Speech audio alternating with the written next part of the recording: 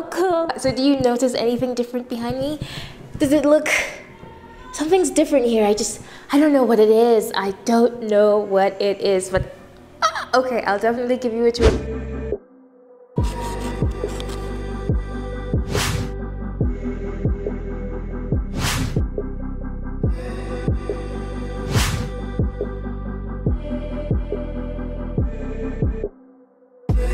It's like, great, the bed is coming. Only for it to get stuck. We have made it onto week 6 of our epic Nairobi apartment decor. Let's dive right into it and catch up on the updates. First things first, we got our hands on a round, sleek coffee table.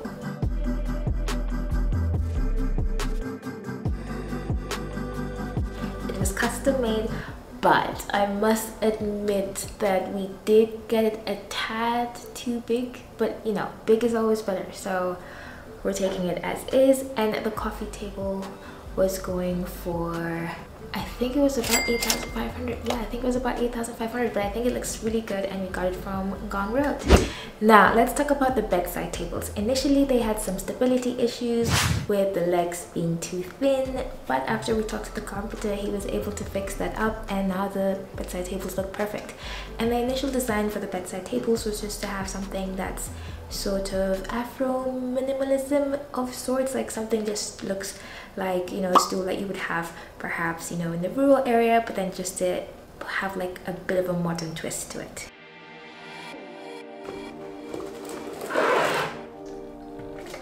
So the cost for the bedside tables was 4,000 shillings each, and I think I'm considering making 2 more bedside tables for the other bedroom, or maybe even adding a bit of the same design of the bedside tables to the living room space, but let me know what you think. So moving on to the living room area, we had our hearts set on getting some rattan chairs, but in order to save some, you know, some money because of this economy, we decided to go for some Hermes dupes, and they were going for, I think it was 3,000 shillings on Gigi. And something to note when ordering the chairs is that just make sure they do the assembly for you, because we ordered 6 chairs and I think from the 6 chairs only 4 of them could properly stand. So, but fortunately the seller was really nice and they exchanged the other 2 chairs for us. The curtains are up, but oh boy, they're completely creased. I think they stayed folded for so long that they just got creased. So I'm gonna have to spend a lot of time just trying to steam out just steaming them, or I don't know. I don't think they can remain as they are because they look very like crumbly and wrinkly. Okay, moving over to the kitchen, it's feeling a little lackluster. I don't know what it is. I think it's the gray brownish color that's on the walls and the cupboards, but we definitely can change that. Not yet, cost wise. We tried to put in a few black accent pieces, like, you know, black microwave, black toaster, to try and, you know, bring in some contrast, but I still feel like it looks very blah. I don't know what to add to it to just, you know, bring it back to life.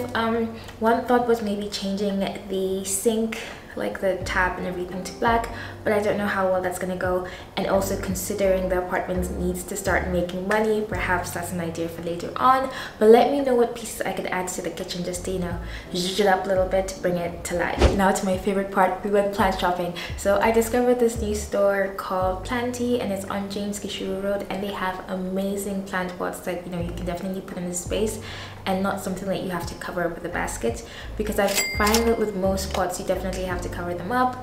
I think terracotta pots are really beautiful, but I always find that after a while terracotta pots start to develop like a white water stain on the pot itself, and I feel like that doesn't look nice long term. So I think definitely getting a pot that could be plastic, or maybe a pot that's made of concrete, has a better finish to it long time. Or if you do have a terracotta pot, you definitely after some time have to cover it up with a basket. But I got really nice pots from Planty on James Gishuru Road, and the plants that they have in their store, oh, it looks like you're in the Garden of Eden or something. Those plants are just too perfect. I was like, is this real? It's definitely real, and they're so beautiful, and I think their price points are also really affordable as well.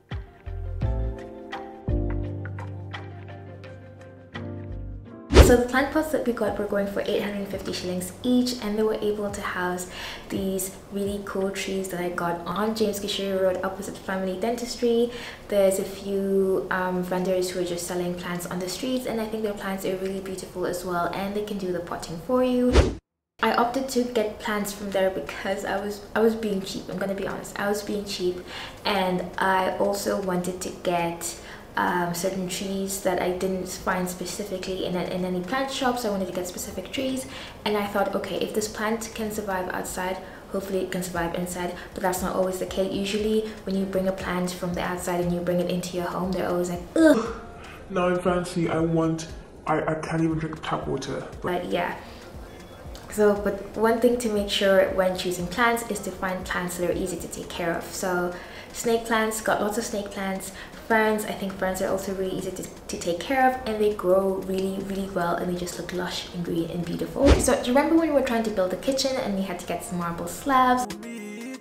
And also marble slabs are not cheap. I think one marble slab that was, I think, about going for, is it 2 feet?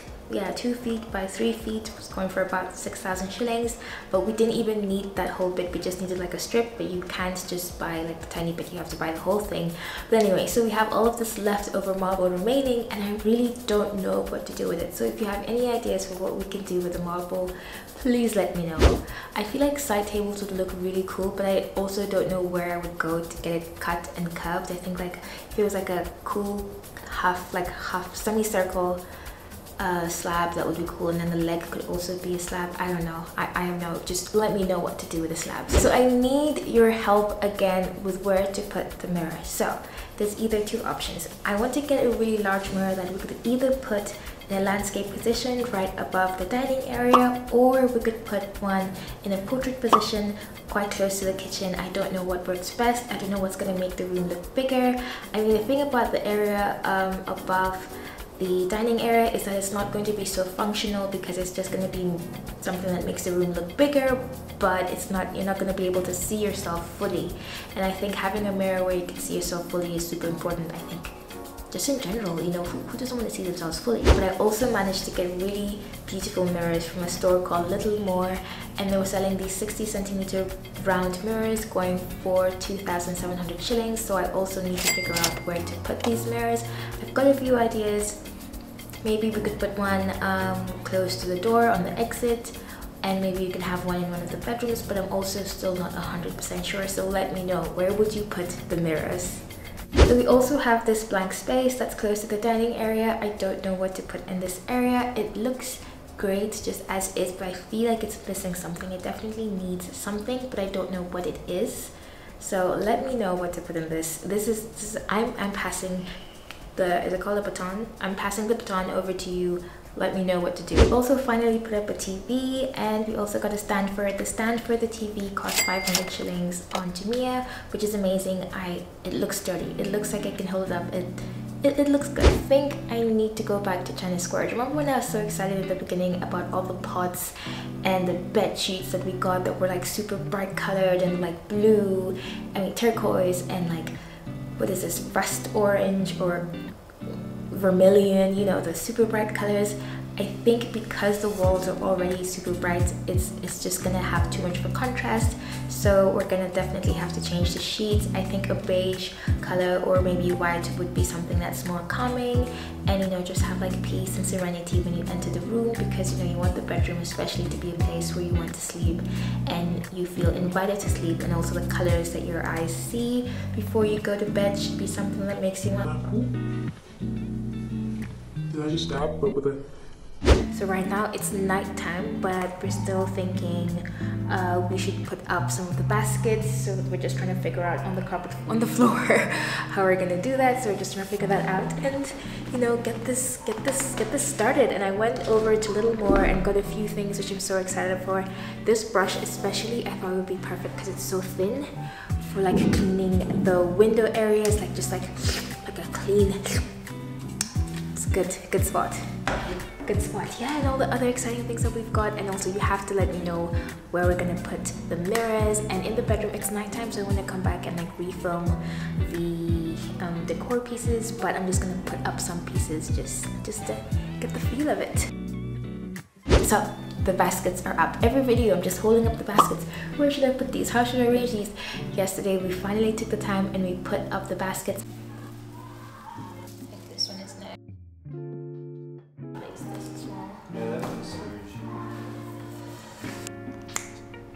huge. And I think they look amazing. I feel like the baskets on the wall just bring the whole apartment together, and it's giving it that very Instagram / Pinteresty feel. I think it looks good.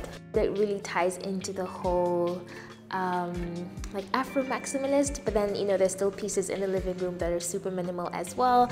So I just love the general look of it so far. And so if you want to figure out where to get the baskets, you can watch my previous video. I've shown the whole process of getting the baskets and also the different prices for the baskets. So we also placed some baskets in the bedroom. While we were putting up the baskets, we could not decide where to put the final basket or if this is the basket that we should put up. So let me know, should we put the basket down here or should we put it up here? Okay, so we had two conflicting opinions. Down here, up here. I feel like, I don't know. Okay, and also which basket? Is this better than this one? Let me know. And for the other bedroom, I think because the bed frame is dark, it's a dark color, we'd have to put something white on the walls, maybe just something white to sort of give it that contrast and just to brighten up the room just a tiny little bit. So perhaps I could also try making those, what are they called? It's like fabric and made with plaster, or it's just like fabric laid on a canvas. I could try making one of those. Let me know in the comments if you want to see that. I've never made one before, but we try things here. Okay, get your pen and paper. This is important. If you have a room or a place that's gonna host various different people or multiple people, it is very important, and I repeat, very important. Forget everything else in the room. You need to get yourself one of these mattress protectors. So this we got from Jamia, and they were selling these for about 2,800 shillings each. And I think especially if you've spent a lot on the mattress, to make sure that you know the mattress is comfortable, you want to protect the mattress. So make sure to get yourself a mattress protector. And the good thing about these is that they can be washed, and you know they're, oh, this says anti-mite. It says breathable, anti-mite, waterproof, and antibacterial. So yeah, get yourself one of these. I'll definitely put the link for the store where we got these mattress protectors, and I think I'll also share the link for where we got the Hermes chairs as well.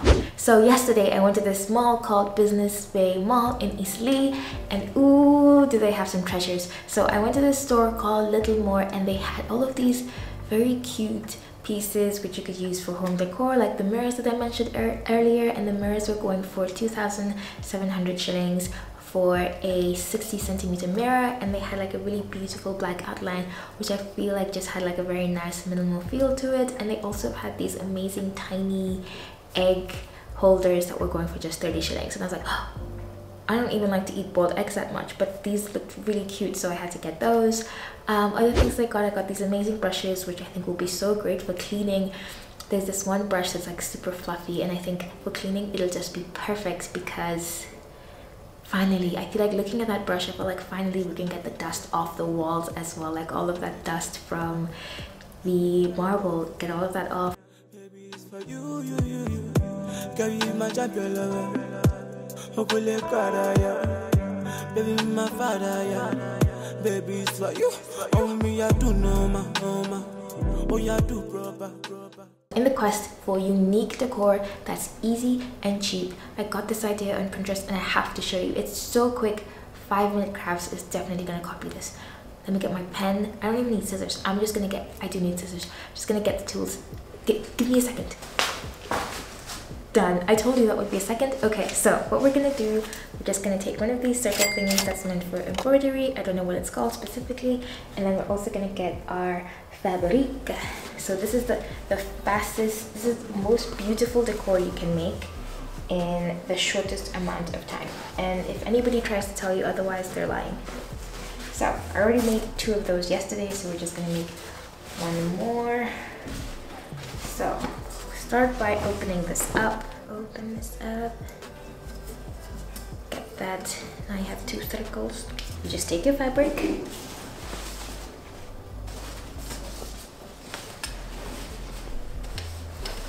Put it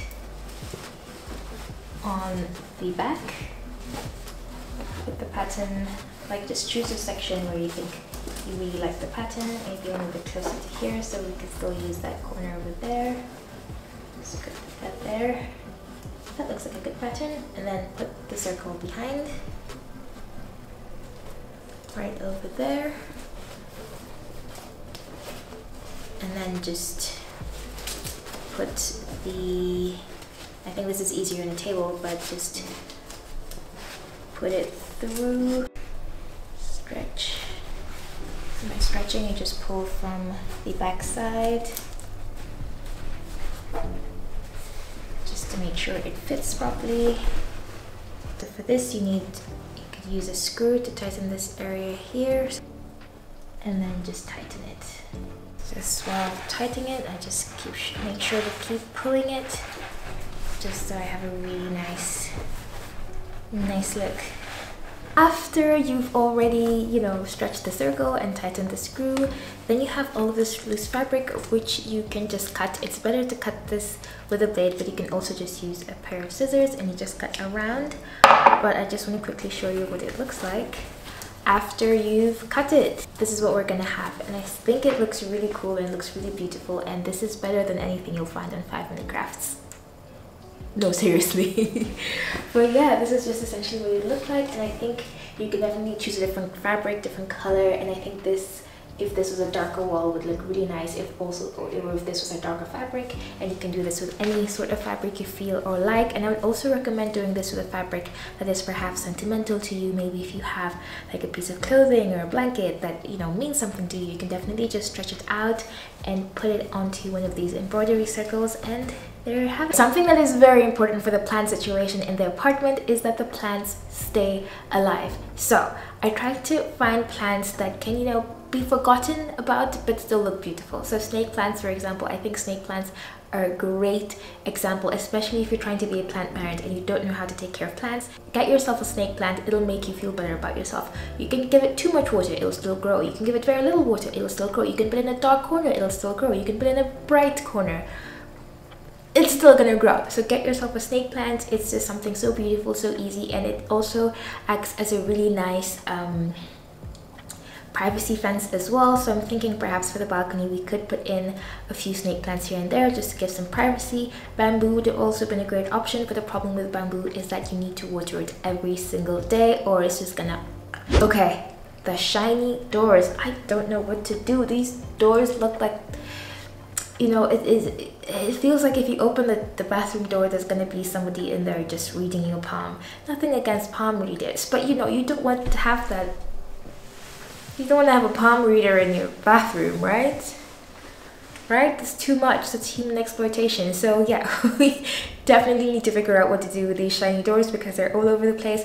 I tried to put opaque window stickers onto the glass bit, but that didn't help. You could still see all the shiny stuff and the lines and everything. So I don't know. And I also tried to buy a sticker that was white and matte to try and put it on the door, but it still had that sticker-like feeling. I don't know if it's because I'm not a professional sticker. Professional wrapper. Yo. Professional car wrapper. Am I Audi? Oh no, I'm not a professional wrapper, so it just didn't come out great. So if you have any ideas for what we can do with the door that is cost effective, that does not include buying a new door, please let me know. I think the main thing that we want to have in this apartment is just dopamine. You want to get into different rooms and just feel joy, but not have it too busy that your mind is like, oh, I'm confused, but just like colors that bring joy and colors that spark joy, and also different pieces, everything on the wall that also spark interest as well. It's like, oh, these baskets, where are they from? These different art pieces. And I also definitely think I might have to go over to the Masai market to get a few pieces just to bring a little bit of Nairobi into the apartment. And if anyone knows where I can get a beautiful map of Nairobi, please let me know. I think that would also be a great fit just to have in the apartment, just to create the Nairobi vibes. And I think I'm also might have to look for an artist that is selling paintings that has like a very Nairobi feel to it. I think that would be a great addition to the apartment.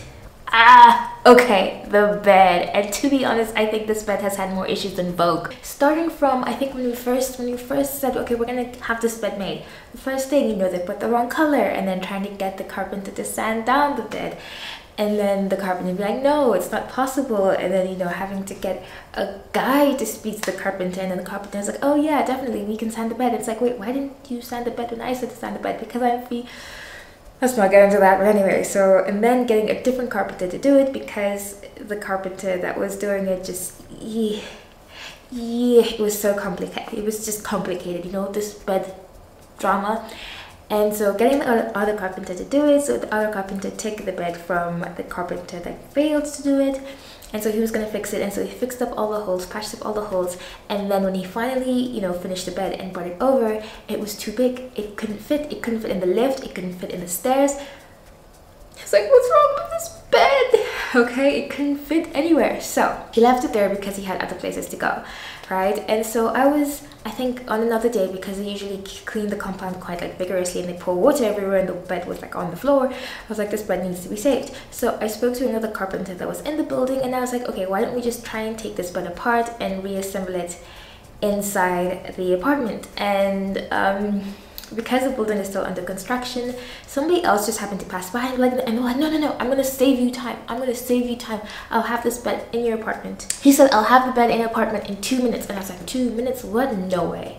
Of course, I thought he was exaggerating, which he was. So what they did was, because the bed couldn't fit in the lift, they put the bed on top of the lift. So then after they put the bed on top of the lift, you know, because of the space of the box of the actual lift is too small, so they put it on top where there's a bigger area. So they put the bed on top of the lift, and I was like, great, the bed is coming. Only for it to get stuck inside that area for 3.5 hours. They tried from different angles. They tried pushing it in, pushing it out, taking it up, taking it down, taking it around.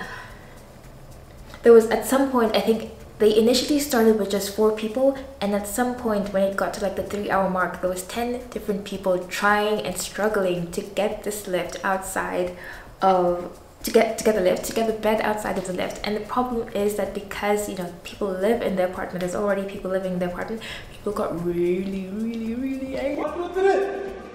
And I was like, oh my god, I'm sorry. So can you imagine, the lift was out of service for 3.5 hours. I was just by the door, just like, oh no, what have I done? And so then finally at the end, I was like, okay, you know, it refused to come out from this floor. What if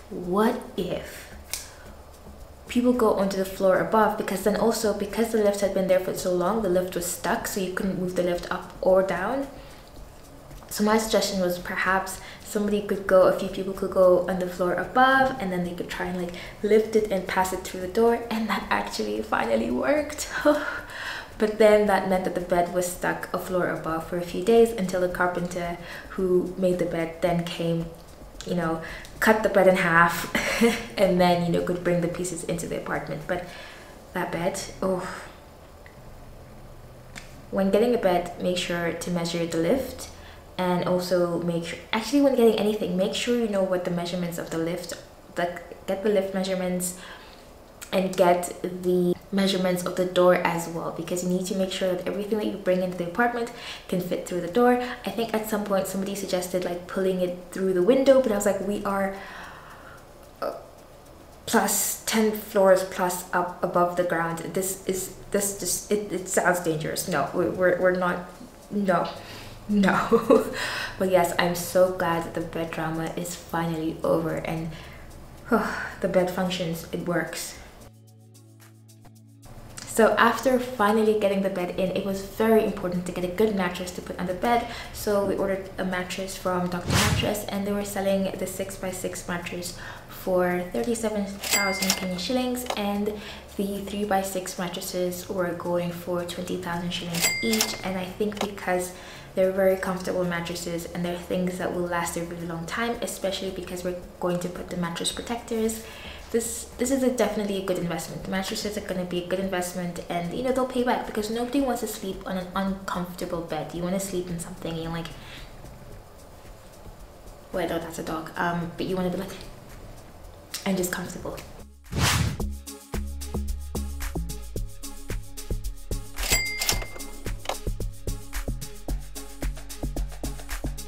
Okay, so this wall behind me is completely blank, but then on this side we've got the basket. So I really don't know what we can put up on this wall right here. So we've got two options. So either this right here.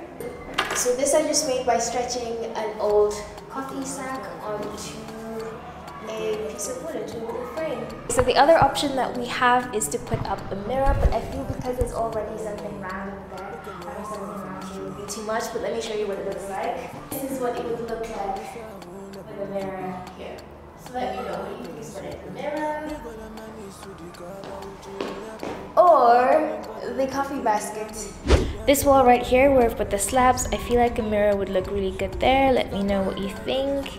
And also, what do we do with these slabs? I think this was faster than 5-minute crafts. This was definitely a 2-minute job, and I think it came out really excellent, and all we have to do is just hang it up. So as I was showing you yesterday, so I feel like it would look better on a darker wall. Something else we're not so sure about. Should this mirror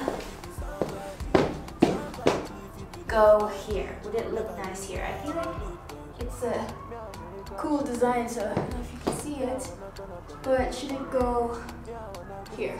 Today I'm channeling my inner Barbie, and I feel like I can do anything. All this pink, it's giving me this Barbie is an interior designer. And look at that, look at that. Nicely done, nicely done. So that is a wrap on week 6. If you have any questions, let me know in the comments below. I will also leave in the comments, in the description box, the details for you know, the different services that we got, you know, for the chairs, and you know, just everything. I'll leave everything in the comments, in the comment section below, so you know, check that out. And yeah, I think next week, because we definitely will be done, I think next week might be like the final, you know, the final episode of Furnishing an Apartment, because I think now the way it's looking, we're almost done. So next week will just be like a quick run through, you know, before and after, and a few little pieces that we've added here and there. But thank you so much for watching. Don't forget to like and subscribe. Bye.